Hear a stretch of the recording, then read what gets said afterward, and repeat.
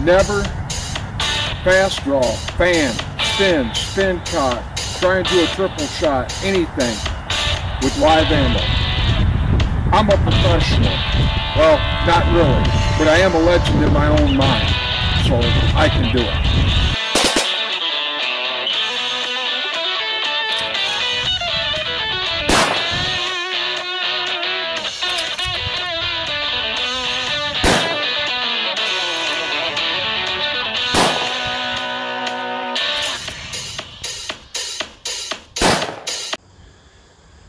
Alright, so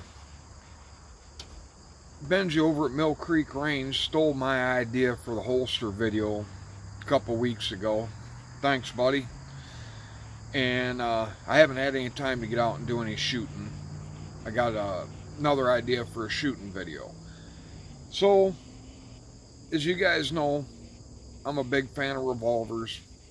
I prefer revolvers. Not saying that revolvers are better than semi-autos or anything else, just I prefer them. And one of the main reasons why I prefer revolvers is because you get into these polymer frames, these Glocks, these SIGs, and I know they're reliable. I'm not saying that they're not reliable. I'm not saying that they're junk or anything else. They're very hard to personalize, and life's too short to own an ugly gun. Just saying. But you can look back in history. You had guys like the Texas Ranger, Gonzalez. He carried a 1911, and he also carried a couple Fit Specials, but he had some ivory or ivory looking grips and other custom grips on his guns. And Wild Bill Hickok had ivory grips on his guns. A lot of your lawmen, your outlaws, your gamblers and that, from as far back as when handguns were being made, they were customizing them. So, like on this Fit Special here that I have, this is real elk horn grips on it. And they just kind of personalize a gun that is already, you know, with the open trigger guard and that, already different. Here's my other Fitz Special, and it's got Magnatusk grips on it that are aged to look like real old ivory. Then you can also do like my race gun, my Hand of God gun from 310 to Yuma. I inletted these crosses, the Hand of God crosses, in the wood grips, and it just makes it different. Kind of personalizes it. I have another set of Magnatusk grips on this 1872 open top that I put a cross on there.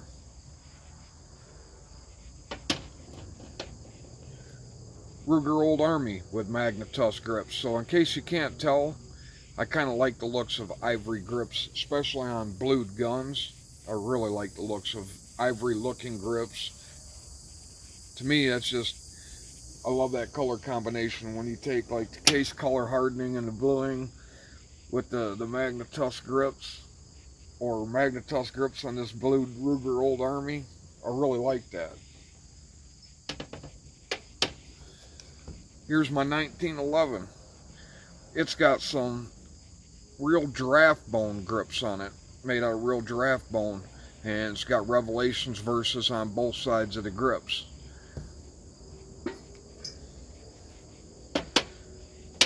You guys have seen the 357 Magnum little J frame. It's got ivory looking grips that are scrimshawed.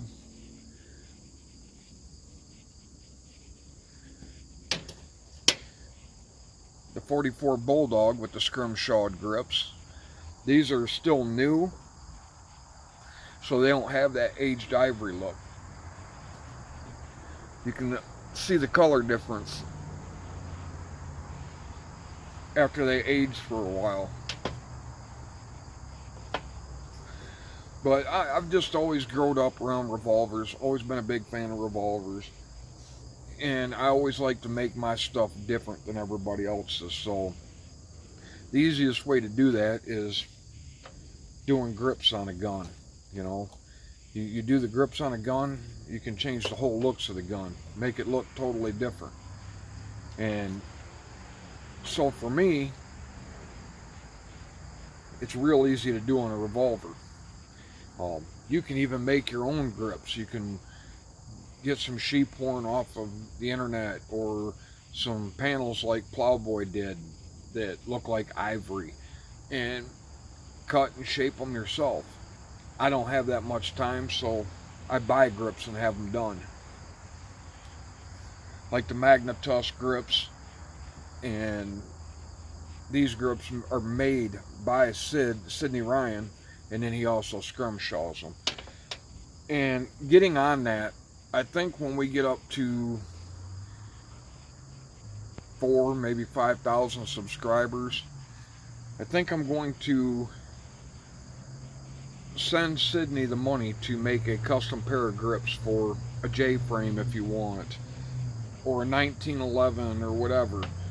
And I think I'm just going to send him the money. We'll do a giveaway. We'll pick a name out of the subscriber list, and it'll be all paid for. You just tell him what model grip you want. He's got hundreds, if not thousands, of different images that he can scrumshaw on there. And just tell him what you want, have him do them up, and then he'll send them to you. Kind of want to just say thanks for everybody that watches and comments and that.